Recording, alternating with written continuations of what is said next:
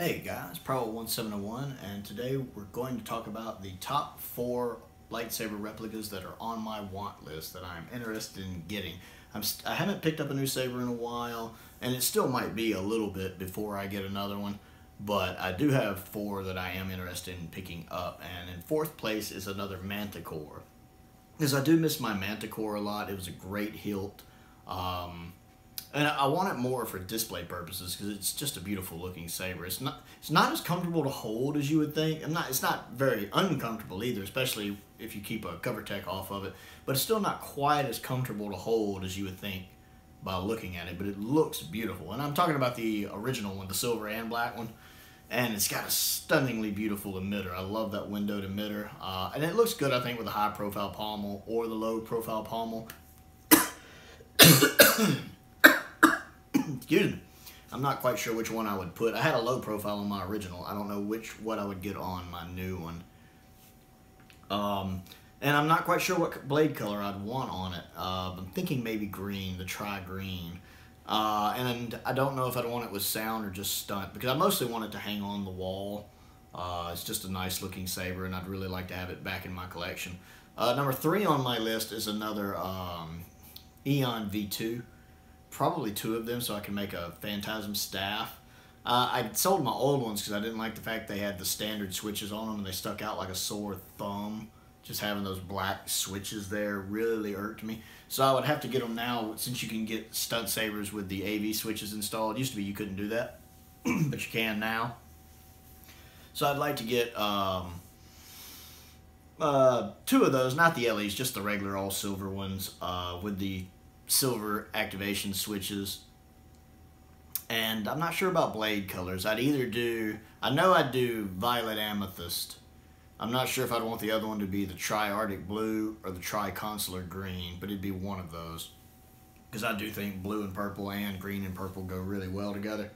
And I could have them for, single saber use, or I could have them as a staff. And I like the V2 saber because it's narrower. And the V2 Eon and Dominic's are both really good for spinning. If you want to practice, get out. Having that narrower hilt really makes them nice to practice with as a staff or as a single saber. So I'd like to get that back. Number 2 on my list is the Electrum Sabers Remnant. Never owned an Electrum Sabers saber, but I'm really interested in that one. It's my favorite one that they have out, and it looks really good. I like the customizable options for it.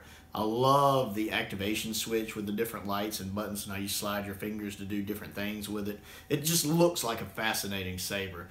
They don't really do sales very often. I remember being absolutely furious the last May 4th.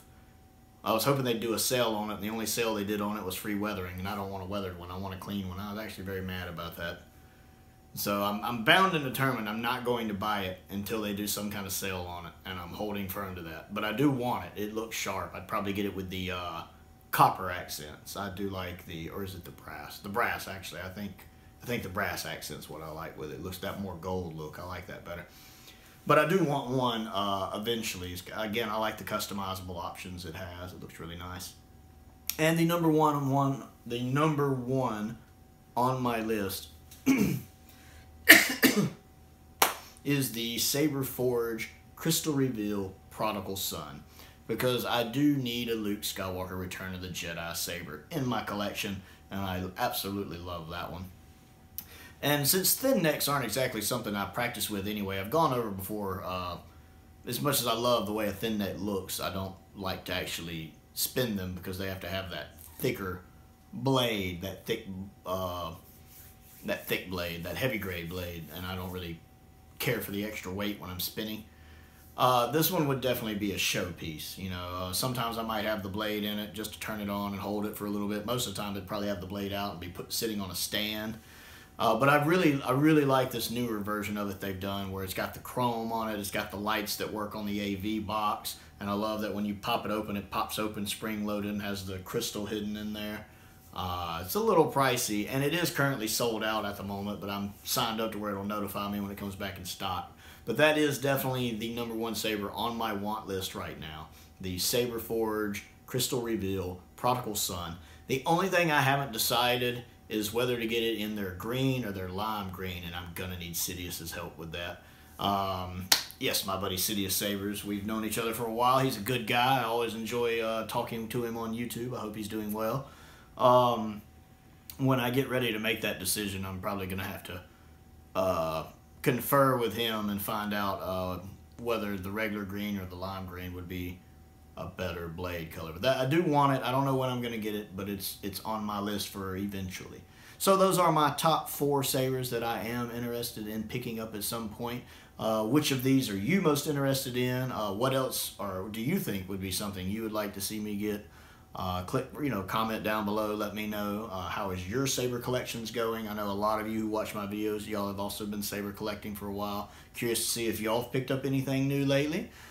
Check out my other channel, Another Sci-Fi Guy, where I talk about all things, well, basically Doctor Who lately, but I talk about all things in sci-fi in general, but mostly Doctor Who. And most importantly, stay safe, and thank you for watching.